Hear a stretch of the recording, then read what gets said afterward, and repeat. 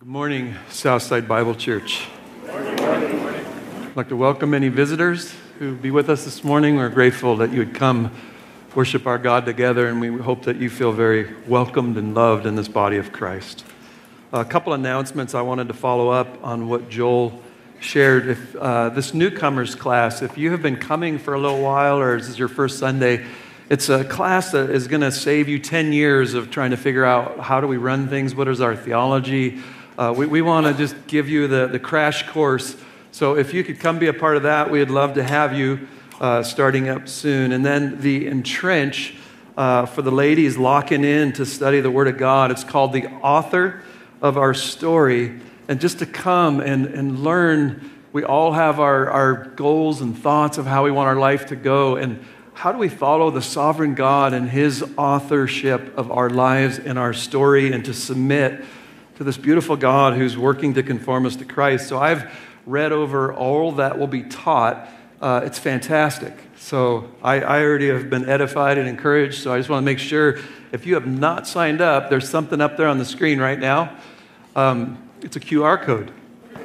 So that's growth for your pastor. I don't know how to use one yet, but I like them. So I'm told if you put your phone or something on it, and it will register you. So if you have not registered, there's going to be a place outside afterwards, and you could just use that QR code right now. If you need any help, I'd be happy after the service with the QR code. So this morning is a very special Lord's Day. Every day is special on the Lord's Day, but today we partake of the Lord's table together at the close of our service. We're going to have communion together, and this really heightens the awareness of our unity, what our hope and our faith is in together, and it also brings us back and reminds us of our first love, Jesus Christ, who gave Himself for us that we could be redeemed. And so it's a time to remember that Greek word is to take a past event and to bring it into the present where it affects you today,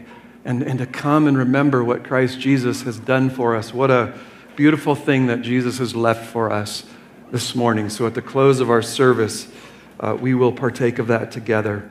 We're studying through the letter of Philippi that Paul wrote to the Philippians here. So if you'll turn to Philippians, this morning we're starting up a new chapter, chapter 3. So turn there now. And I have found that these verses are going to work very well to help us remember Jesus Christ at the table. So we'll stay in our study in Philippians. So Philippians 3, 1 through 3, let me read that. Finally, my brethren, rejoice in the Lord. To write the same things again is no trouble to me, and it's a safeguard for you. Beware of the dogs, beware of the evil workers, and beware of the false circumcision. For we are the true circumcision who worship in the Spirit of God and glory in Christ Jesus and put no confidence in the flesh. Let's pray. Father, I pray, Son, Holy Spirit, add the blessing now to these words. Holy Spirit, illuminate our minds as we open them up. Let us comprehend the truth of the revelation of God, that we hold in our hands an inerrant word that has been given to us by you, God. So open our minds to understand it, and I pray that our hearts would be taken up with these truths and our wills would be determined to follow after King Jesus. And so, Lord, would you meet us now in our time of worship in the Word of God. I pray that you would be glorified and the aroma of Jesus Christ would fill this room as we bow in prayer at the close of this sermon. God, thank you for these words. Bless them now to the people of God. Amen. Oh, while we treasure the whole counsel of God, because it all has been inspired, God-breathed by Him, and it's useful for correction and rebuke, training in righteousness, so that the man of God would be adequate and complete. So there are certain parts to it that have been used mightily by God over the history of the church. And when we were in Romans 1:16, I'm not ashamed of the gospel, it's the power of God for salvation. And then when we turn to Romans 3:21, one of the greatest chapters in the Bible, the but now, and what God has done to remedy the fallenness and the brokenness of humanity since Adam and Eve. And then Romans 8, we almost spent a year on the eternal security that we have in Christ. And one of these other chapters that are just so rich is Philippians chapter 3. And so I'm just praying that the Lord would meet us in a powerful and transforming way as we come and labor together in this chapter. And so Paul has been talking about this gospel for 2 chapters. And we've been learning that we have a koinonia, this sharing together in the gospel. And there's a need to have unity in the gospel to advance and spread it and to show the world that you can get unity with all different walks of life and different beliefs when we come together in Christ. What a unity. And then he said, in our humility and in our love, it's the atmosphere that the gospel spreads best. And then he talked about our sacrificial service and self-denial is at the heart of seeing faith ignited and built up in one another. But now we're going to move into chapter 3, and Paul's just going to laser in on what is this gospel. We've heard what it does, our sharing in it, our oneness in it, but what is it that we are to unify on and believe, defend, proclaim, and really to give our lives for? It better be rich and beautiful to surrender everything to it. Luther said, let goods and kindred go, this mortal life also. The body they may kill, but God's truth abideth still. That's what we're going to be looking at as a gospel worthy of that. I've been a Christian for some 35 years, and this gospel has not run dry for me. It's sweeter and clearer than it's ever been, and it is worthy to lose your life for.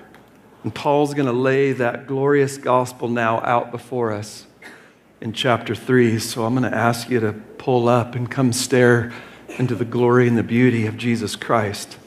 And what I love about it is Romans 3, it was very doctrinal to understand the gospel of Jesus Christ. And now Philippians 3, though, is more personal testimony. It's more, how did it affect me personally? Paul's going to share and open that up, what it did in his heart. And so I'm asking that we listen to Paul's testimony of what the gospel did to him. And the application is very clear. Has it done that in my heart? So I want you to be examining your own heart. Has the Holy Spirit brought you to this place? And it will be a focusing of the camera, making clearer what the gospel means to us. Because I believe that you can talk about the gospel every week and not be transformed by it. And so my prayer is that we're transformed by what we're going to be looking at.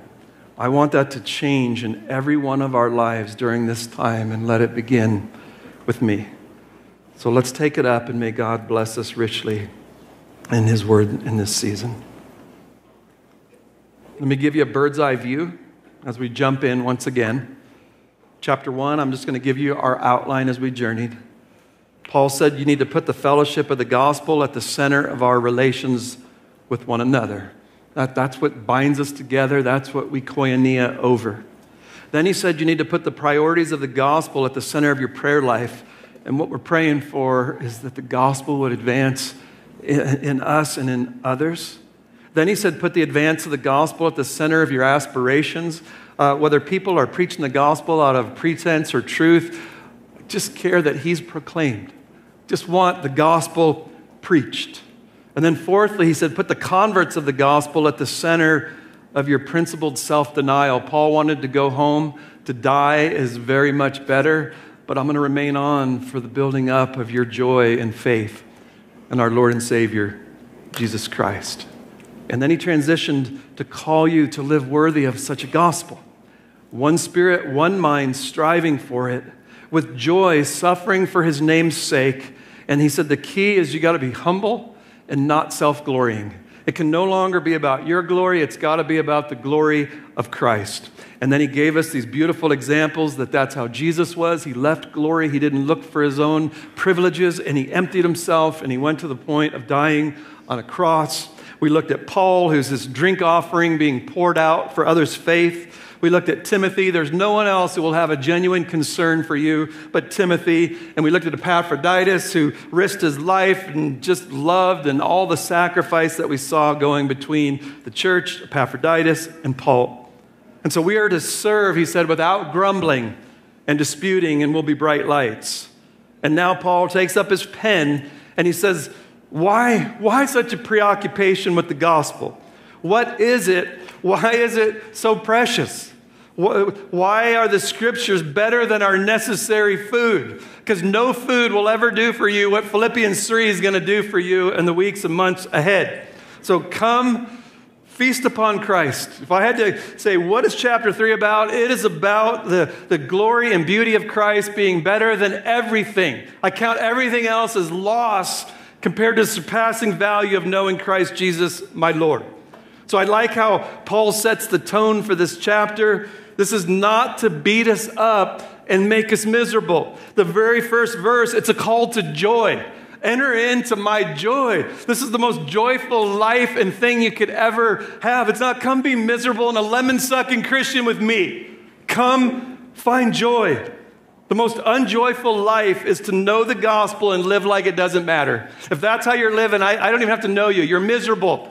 And today Paul's saying, come, enter into the fullness of the gospel of Jesus Christ. So let's take it up. A call to joy in Philippians 3:1. Sorry, I'm a little fired up today. Finally, my brethren, rejoice in the Lord. Rejoice in the Lord. Finally means furthermore. So then, transition. This is a call to rejoice, and it's a call to rejoice in Christ. That'll be the flow of this chapter. And so to set the context, we've already seen that false teachers are trying to get you to stray away from Christ. And I think what Paul is doing is absolutely brilliant by the Holy Spirit. If you are rejoicing in Christ, if you are treasuring Him, trusting Him, communing with Him, I want you to hear this. You're most likely not going to be led astray to something else. You want to protect against false teachers? You can be brilliant. I've seen it. You got so much theology and you still get led astray. And Paul's going to get to, when you're treasuring Jesus Christ, all these lies and false teachings, they're not going to barb you and draw you in. Temptation loses its power when thou art near, says the hymn writer. And so I'm so joyful in the perfect work of Jesus Christ and His nearness that I can't turn to something lesser like circumcision to get right with God, a deeper life. You can only eat these kinds of foods. You got to join our church to be a real Christian. You need to be baptized by our denomination or you're not a real believer. Those are feathers. They're weightless if you are treasuring Jesus Christ. Throw those things at me and I'm like Superman. They bounce right off. They're not going to barb you. They're not going to draw you in. I won't turn away from the one who I'm found in Him, not having a righteousness of my own derived from the law. Keep your joy in Christ. And Paul says that's a safeguard from all these false teachings. You know who gets tricked by false teachers? Those who are not rejoicing, not content, wanting sin, grumblers, and disputers who love a good fight. Give me something new because the old paths are boring, and you'll bite every false teaching as it comes around. You will not quickly desert the one who you're rejoicing in. And I'll tell you this, if you're sad or depressed in the Lord, you will always be susceptible to false teaching. And I've watched many that have been drawn away by false teaching in my journey. And it's always the empty ones that get drawn into it. The ones who are full in Christ spit that stuff out like bones. So this is crucial. Rejoice in the Lord. How? You watch Fox News? Do you see what's happening to our country? The amount of trials this church is facing? How? Pastor, that feels Pollyanna to me. And the key, don't miss the phrase, in the Lord.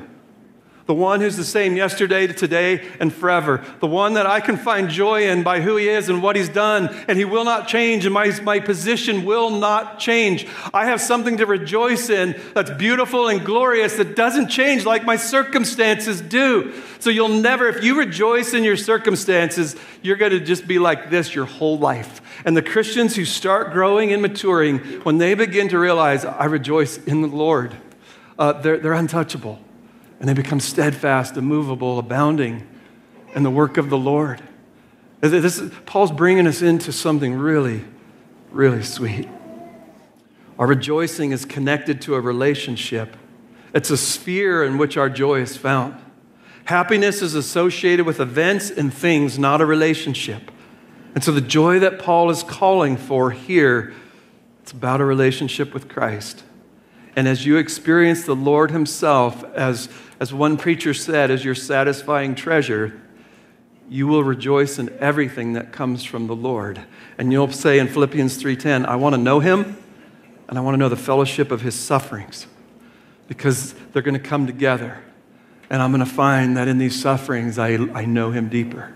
And in knowing him, I suffer better. And these things are going to be really married and really joined together.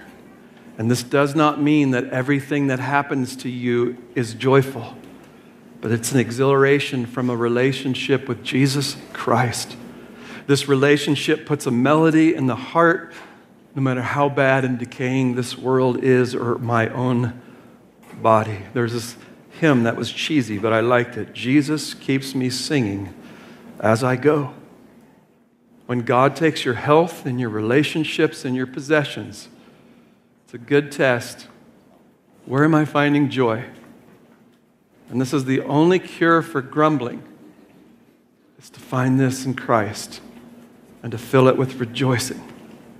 And the one who will do this, or the church that will do this, will be shining stars in a world of corruption and despair and grumbling. As to what joy is, I'm going to save that for chapter 4 because he's going to park on it. So we're going to dig in deeper into what it is. But for this morning, what I want you to know, it's the key to this chapter. And it's the key to not being carried away by false teaching. And so just one quote that captures this joy before I move on. F.B. Meyer, he's a commentator who said, the joy of the Lord arises from leaving all of our burdens at his feet, from believing that he has forgiven the past as absolutely as the tide obliterates children's writing in the sand, that nothing can come which he does not appoint or permit, but he is doing all things as wisely and as kindly as possible, that in him we have been lifted out of the realm of sin, sorrow, and death into a realm of divine light and love, that we have already commenced the eternal life, and that before us forever there is fellowship with him so rapturous and exalting that human language can only describe it as unspeakable. The joy is easy to lose and drift from in the Lord. It has been my hardest battle since I've been a Christian, to not make my joy in my circumstances, but in the Lord. And when we fall into depression, I'll never forget, the psalmist said, why so downcast all of my soul? Put your hope in God. Hope in the Lord. Lift your head, lift your eyes, look back to your hope that you have in Christ. Paul is going to show us that joy can be sustained in the Lord by the Holy Spirit. Tim Keller, when he was alive, said, our identity in Christ gives us our righteousness that God requires, and that'll be the rest of this chapter. That the righteousness that God requires, he gives to us by faith. And he says, in this, we gain an unshakable stability. The one who really gets that, there's an unshakable stability to your life. I pray that we could lay hold of what that means. We're going to journey that for a few weeks. But let's dig in this morning. I want to give you a simple outline. First, Paul's going to show us hindrances to joy, and then he's going to give us helps to joy. So verse 2 are the hindrances to our joy, and verse 3 are the helps to joy. And I want to pray one more time. Father, I pray that you would set us free from being slaves to our circumstances defining our joy. God, by your Spirit this morning, would you allow us to see that we have a righteousness, not our own, given to us by grace through faith. And we stand in your presence blameless with great joy, and the reward for this is going to be abundant and amazing. And so I pray, God, make us unshakable with stability. God, I pray, grow our joy this morning. If anyone is in these hindrances, set them free, and let us all go deeper into the helps for our joy. Make us a glad, happy people in Christ. I pray. Amen. So Paul says in verse 1, to write the same things again is no trouble to me, and it's a safeguard for you. Safeguard is a verb, and it meant to trip, to cause to fall, or to overthrow. And he puts it negated. So I'm writing these things so you won't trip, so you won't fall, so you won't be overthrown with what's going to be thrown at you and what's going to come upon you. And I'll repeat myself again and again. Paul says this is foundational, the gospel of Jesus Christ. This is the only way to be in the Father's presence, blameless with great joy. So I don't get weary of this message, Paul says, nor should we. This is for your eternal security and for your help and your joy. I'll never weary of holding up Christ as Savior. It's no problem, Paul says. I'll write it again and again. I need thee every hour. Isn't this the heart of ministry? Sunday school teachers, I pray, do not get weary of holding up that diamond called Jesus Christ, and let those kids look at it every day from a different angle. Parents, never grow weary of preaching Jesus Christ to your kids. I was a broken record. It was just stuck on Jesus. Jesus. You know what a record is, guys? These little things you put on and they'd go around, and if it got stuck in a groove, it just kept repeating the same verse. Jesus, Jesus, tell them from every angle again and again. Southside Academy, praise God, it starts up this week. All those little kids, teachers, let them hear about Jesus from every angle. I don't know if they're here or not. Joyful Light. I get to teach the junior high the attributes of God, and I come in here and I'm shocked how many kids, 100, 20, 50, I don't know, they're just everywhere. And they're coming in, and what a message to keep bringing the gospel to all these kids again and again. Pray for that beautiful ministry. Teachers, counselors, disciplers, evangelists, never grow weary of the message of Christ crucified. I think I've sat with 500 people, drawn this little diagram that God showed me over all the years of the gospel that clicks for me. And every time I drive away, I go away going, I just glory in this gospel. I never get tired of preaching it, sharing it, and just watching the power of it. It's no trouble to write it again or say it again or remind you again. Never grow weary of the gospel of Jesus Christ. Peter said, therefore, I shall always be ready to remind you of these things, even though you already know them and have been established in the truth which is present with you. You know it and you're established in it, and I'm never going to get tired of telling you about it week in and week out. I just got one string on my banjo, and I pray it never breaks. It's Jesus Christ.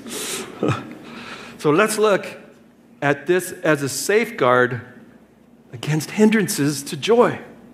These are the ropes that tie up the believer and give you burdens and yokes. I've been counseling this forever in my own life and in yours. It's called legalism. And legalism is going to steal your joy quicker than anything you will ever find. Don't go back under a yoke of slavery, Paul wrote to the Galatians. You can't literally go back under the law once you're a Christian, but you certainly can come back under in your mind and put yourself back under that yoke. Do not go back under it. So hindrances to joy. Are you ready? Verse 2, beware of the dogs, beware of the evil workers, and beware of the false circumcision. And so I want to just give you a little background as we begin.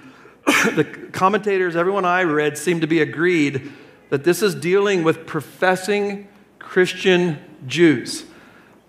And this is dealing with a confusion that goes all the way back to Father Abraham, who had many sons.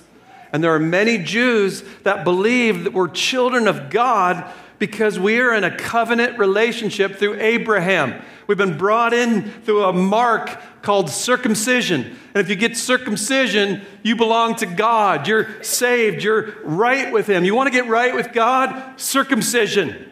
The Talmud said the command of circumcision is more important than all the other injunctions of Scripture. And so the most important thing to be a child of God, they thought, was to be circumcised. And that comes from Genesis 17. I'll read it to you. This is my covenant, God says, which you shall keep between me and you, Abraham, and your descendants after you. Every male among you shall be circumcised, and you shall be circumcised in the flesh of your foreskin, and it shall be the sign of the covenant between me and you. And every male among you who's 8 days old shall be circumcised throughout your generations. A servant who is born in the house or who is brought with money from any foreigner who is not your descendants. And as the Bible unfolds, we find that this is typological. It's pointing to something bigger. It's pointing to that what's going to happen in the new covenant is I'm going to circumcise your heart. The way you belong to the people of God now is God will circumcise this heart, and everyone in the new covenant will be believers. And everyone in the old covenant that got circumcised, most of them were unbelievers as we watched it go. So the new covenant is all will know me, and I'll circumcise that heart that is of flesh. Deuteronomy 10:16, this is throughout the Old Testament. Circumcise then your heart and stiffen your neck no more. Deuteronomy 36, moreover, the Lord your God will circumcise your heart and the heart of your descendants, to love the Lord your God with all your heart and with all your soul, in order that you may live. He'll circumcise your heart, and it will love God from the inside to the out. And the Jews missed this.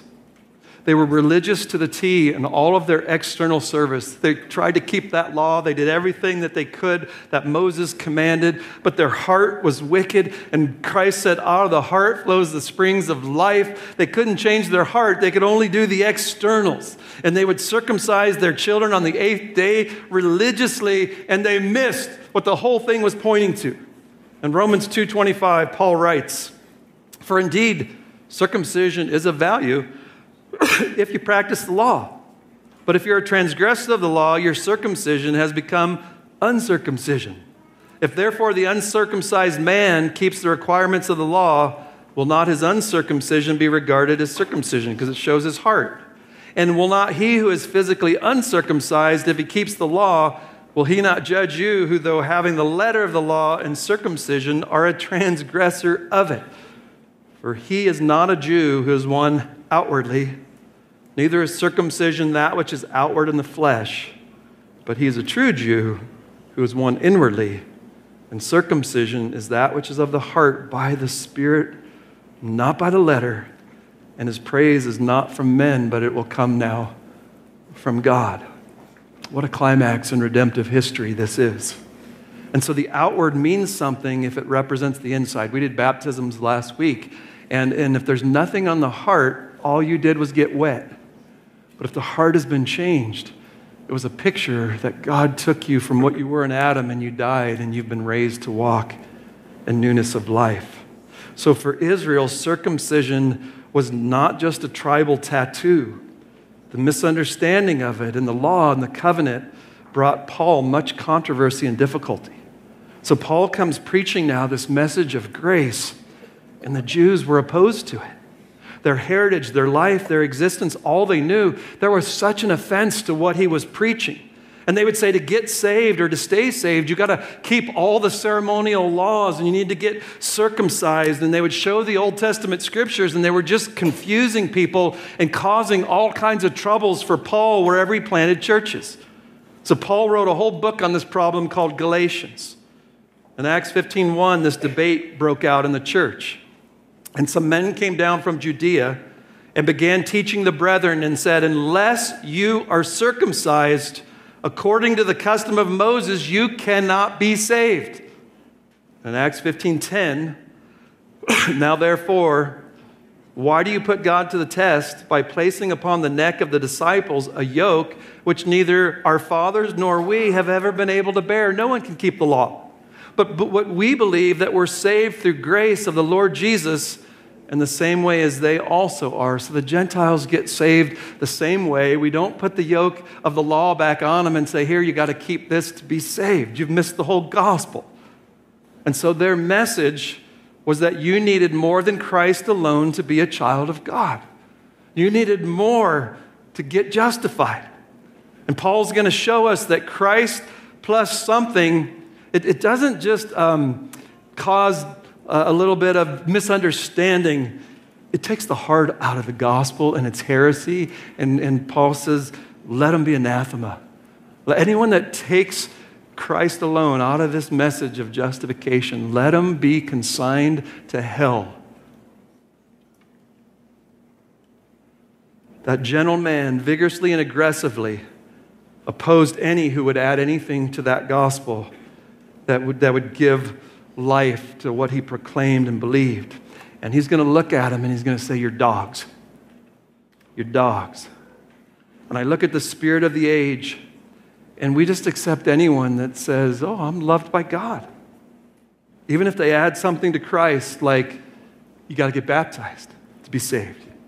You got to do this ordinance this way to be saved.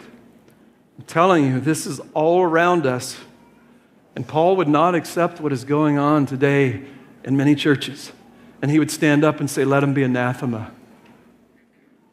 Luther would roll over in his grave. I want you to pay close attention to how Paul is going to address this issue this morning. Keep in mind, they were not denying Christ. They were saying we believe in him. Christ plus.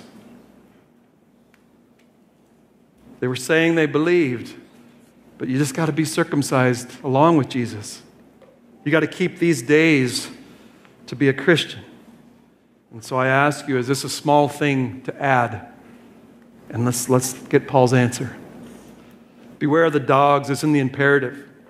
It's a command. We're to be on the lookout. And he says it 3 times in this verse. Beware, beware, beware. Wake up. We must be on the lookout for this kind of heresy at all times. The devil wants to sow this into his church because it starves and kills your joy. Our flesh loves this stuff. Every one of us want to bring something to the table. Jesus plus my work, my effort, my doing this. We just always Jesus plus something. And Paul says you add one thread of your righteousness to the garment of Jesus Christ and you've just polluted it. You are now damned and condemned. You can't stand before God with your flesh in the garment of righteousness. It might not come in the dress of circumcision. I don't hear that a lot today, but it will come in a moral dress. Like you can't dip, chew, or go with girls who do. You need to serve this much for God to be pleased with you. You got to belong to this church or this denomination or you're not really saved. You need to partake of communion in this way. You need to read your Bible. If you don't have King James Version only, you're not a Christian. You need this much of a changed life before you can rest in Jesus Christ. All of these things are going to be added and they're going to be brought in. And please think, is there anything other than the work of Christ this morning that you're holding to for your acceptance with God? And this needs some time alone with God and you. Is there anything that you have added to this work for acceptance with Christ? Would you repent before God right now if something has subtly crept in that has stolen your joy because you've added Christ plus? Yes.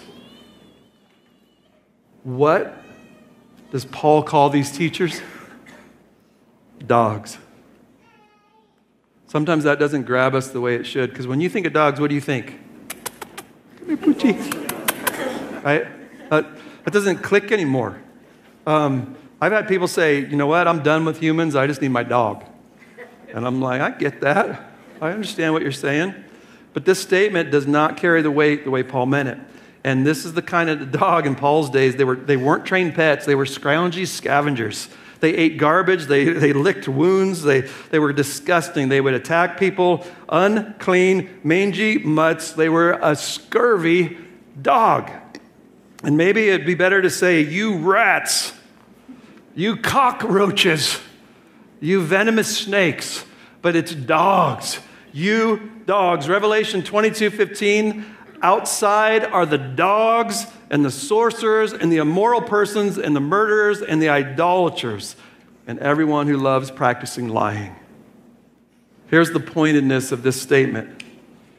Why did the Jews call the Gentiles dogs? They called them dogs, saying, you're unclean, you're filthy, you're outside the people of God.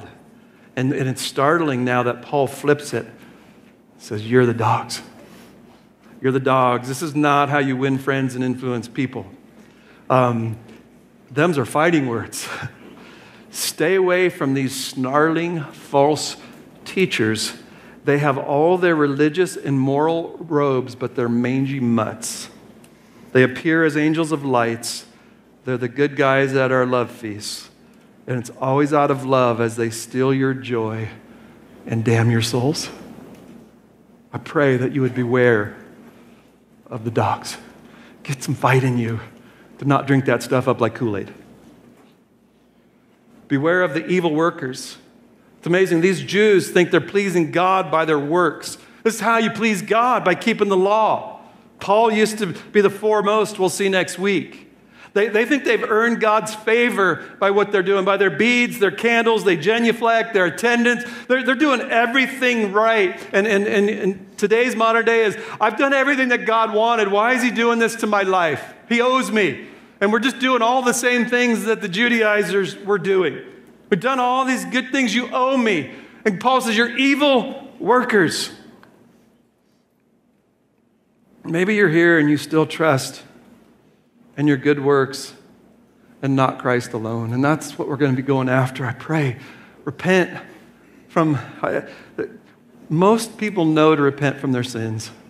And the call of the church today is you have to repent of your righteousness. You can't be saved without repenting of your righteousness until you realize it's a filthy rag. And anything I bring is not going to be pleasing to God if I add it to Christ. I just want you today, sitting before God, to repent of anything that you're holding up as something that's going to get you accepted. Please be set free and find joy in Christ alone for righteousness this morning. There is not a better message than that. Beware of the false circumcision. The word for circumcision is parotome, and it meant to cut around. And Paul chooses a different word, katatome, and it meant to cut up. You're the mutilation. Without the heart, it's nothing. Circumcision is just mutilating. It's not doing anything for you, Jews. Galatians 5:12, Paul said, would that those who are troubling you, would they even mutilate themselves? It's the heart that's got to be circumcised. And the way it gets circumcised is by looking away from yourself and looking only to the cross of Jesus Christ. That's where it happens. And so the helps to joy, those are the hindrances. And I just want to close out, and I'm just going to introduce the helps to joy because the rest of this passage is going to unfold it. So I'm going to give you the helps, and we'll go to the table. And then next week, we're going to start unpacking this. So Paul says in verse 3, for we are the true circumcision who worship in the Spirit of God and glory in Christ Jesus and put no confidence in the flesh. So if we get our hearts circumcised, what's that going to look like? It's going to look like verse 3. You're going to worship in the Holy Spirit, and he's now going to come inside, and he's going to change your heart to love God. So before he does that, we're at enmity with God. And we don't want to submit to him, and we want to tell him how to run our lives. And he comes and he changes them, and now we love him. We love his word. We love his will. And he's going to change your heart. And now Christ's saying, I want worshipers. The Father's looking for those who will worship me on the inside. in spirit and in truth. He's not looking for the externals of worship. The church has got this new flooding back to the externals of worship, like it's going to make it more holy. And the new covenant is, I want worship that comes from the Holy Spirit who's dwelling within you, revealing the gospel and the beauties of Christ. And I want you to come worship now from a new heart, from the inside. And then the works will come out. So this is it. Circumcision is of the heart. And secondly, now you glory in Christ. And this is just the gospel. If you have a new heart, I no longer glory in my resume, in what I have done, and what I have accomplished. All my moral things that I hate when I hear, the reason I know I'm a Christian is I've been a deacon for 25 years and I've done, that isn't it. You got to quit glorying in anything but Jesus Christ. This is how you know if you've been saved. As you sit here this morning, if I said, are you a Christian? And you say, I'm trying. That's false. Look at this. Are you a Christian? I glory in Christ alone. Who he is, what he has done, his death on the cross, and his righteousness. I have no other boast. I boast in Christ alone. There's nothing else. You ask me if I'm a Christian? Yeah, because I glory in Christ. He's my hope. He's my boast. He's the beauty. He's the glory that I've come to see. And so don't lean on anything else, but just looking away from yourself and staring your eyes out at the beauty and glory of Christ. Glory in him this morning. See his sufficiency. See when he says tetelestai, glory, it's finished. Don't let some false teacher tell you got to add something to that. Glory in the finished work of Christ. Amen? And it just ties together. Then put no confidence in your flesh. The longer I live, I just keep learning my flesh, just nothing. In me dwells no good thing. And every sin I've ever tried to go fight in my own flesh, I get knocked on my keister. I've never put to death one sin in my flesh. I've never gotten myself one step closer to God by everything that I tried. I went off to seminary thinking that could get me closer to God. That's a lie. There's no confidence in the flesh. And next week, I can't wait to hold up your resumes because I'm going to show you that this is our whole way of life in America. And you got to look at it and say, that's manure. That's manure to me. I have no confidence in anything that I do. Are you saved? Yeah, I got baptized at Southside Bible Church. That's manure. And I'm begging you to put no confidence in anything that you've ever done or anything that you've accomplished or what you're fighting, that you vote Republican or you carry a gun. I don't know. I'm just going off. Whatever it is, no confidence in the flesh. Come glory in Christ alone, and I'm telling you, this is the recipe for joy. And this righteousness cannot change because Jesus does not change. Yours is going to do this till the cows come home. And if it's in this, you'll never have joy, except on some days when you had a good day. And on the bad days, you'll despair. You'll just be that the rest of your life. And I'm asking you to come out of that. Put no confidence in your flesh and glory in Christ, and the joy will fill you and flood you to know that I am loved by God infinitely because of the work of Jesus Christ.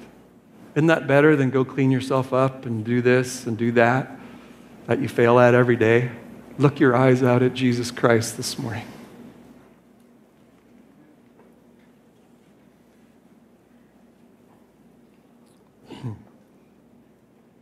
Lay your deadly doing down at Jesus' feet, stand in him and him alone, gloriously complete. So as I close out, I've been going back to this book I read a while ago called The Gospel-Centered Life.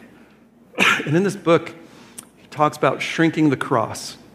And what he is going at, if you look at, I was going to put it up on a chart, but I'm not that talented. It's just picture a graph that this is going higher and this is going lower. And the Christian life is you start growing in your awareness of God's holiness. When I got saved, I knew God was holy, and now I know God is holy. So it just keeps going up. As you learn the Word of God and walk with him, He's so holy. And then I'm starting to learn the awareness of my sin and my flesh and how deep pride runs and how deep selfishness is in the heart. So it just keeps going like this. So now you're at a dilemma. What do I do with that? Do I put my fingers in my ears and say, ooh, I can't hear you, I'm a Christian, doesn't matter, and it doesn't work doing that. And so he talks about two things that you do. You fake it. You become a pretender and you walk in here and smile, you got all your stuff together, and you're falling apart. And you know what that does? That shrinks the cross. It just makes it smaller and smaller by your pretending. The other way that you can try to shrink it is, my righteousness isn't so bad. My righteousness, I'm really growing. I got some things that are making me more acceptable to God. And as you do that, you're ruining the cross. So as these two grow, the gospel is the cross gets sweeter and sweeter and sweeter. I glory in Christ alone because the chasm is getting greater and greater and greater. I thought I was going to get saved and they were going to go like this. And that hasn't been the case. And that's why Paul said, I'm the greatest of sinners. That's why he said, the good I want to do, I don't, and the things I hate, I keep doing.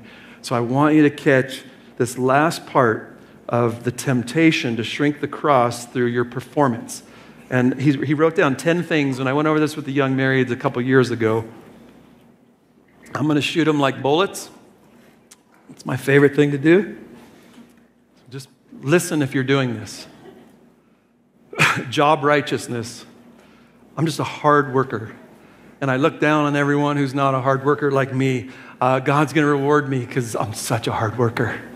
Theological righteousness. I got good theology, and all those little Arminians, God just smiles at me because I got it. Intellectual righteousness. I'm better than others because I'm just superior because I understand so much of theology. Schedule righteousness. I'm so self-disciplined and rigorous with my time management, and all these poor other people that just can't get their schedules right. They're like Pastor Ken, and they just flop all over the place. And I just feel really special because I can control my schedule. I'm better. Flexibility righteousness. I'm just so flexible. I can just move. You guys are so rigid with your schedules, man. I'm better because I'm just flexible, and I can make time for other people where you can't. Lie. Mercy righteousness. I care about the poor and nobody else really does. Like, I wish you guys could wake up and realize how much you need to come care about the poor like me. Legalistic righteousness. I don't smoke, drink, or chew. Financial righteousness. I manage money wisely, and I've stayed out of debt my whole life, and these other poor people can't do it. And you're just so proud of your little, what's his name? Larry something? Burkett? No, I don't remember. What's the guy's name that's so popular? Yeah, I do Ramsey. Political righteousness. I've already hit that. A gun-carrying Republican. Tolerance righteousness. I'm open-minded and I'm just charitable to other people like Jesus was. I accept everybody. You guys are so narrow and judgmental and critical. And this list could go on. And what it does, you start feeling like, man, my righteousness is really earning me something. So you're shrinking the cross because you're sitting here really thinking that your righteousness is making you more acceptable to God. And so here's the question as we close. What does Jesus think of you right now as you come to the table? I was at a church where there was so much scrutinizing over your sin that about 5 people out of 500 would come to the communion table. And so what I want everyone who's a believer to come to the communion table this morning. So I want you to really answer that. This is an important question. As you sit here this morning, what does Jesus think about you right now? And if it's, well, I got to clean up a little bit tomorrow, and I don't feel like he accepts me. And I want you to wrestle, is the gospel right now that you sit in him gloriously complete? That you sit here loved by God the same way he loved his son. This is my son in whom I am well pleased when he was baptized. And God looks at you because you're wrapped in the righteousness of Christ. This is my son or daughter in whom I am well pleased. And are you looking at all your righteousness right now and I can't be. And I want you to find joy this morning in glory in Christ alone. That is the gospel. Look your eyes out this morning at Jesus Christ. Let's pray. Father, I pray now as we come to the table, I pray that we wouldn't shrink the cross by being pretenders. Pray that we would be honest and real and transparent with you and others. I pray that we wouldn't shrink the cross by thinking we got some kind of righteousness that's better than others. God, our flesh, in it dwells no good thing. We have no confidence in the flesh. But God, the more we grow in this Christian life, the more we glory in Christ Jesus. He is able to save to the uttermost those who draw near to you, God, through him. Please let that land deeply by faith in every soul here this morning. If there are any who have mixed a whole life of religion with Jesus, like the Judaizers, God set them free. Let them look at Jesus now and believe for the first time with none of their own stuff, nothing to add, to believe only in Jesus Christ. God, would you grant them that gift even this morning? And I pray as we come to the table now that we would rejoice in Jesus Christ, who was broken on our behalf and his blood was spilled out for the forgiveness of our sins. God, let us look our eyes out together now as the people of God. We pray in the name of Christ. Amen.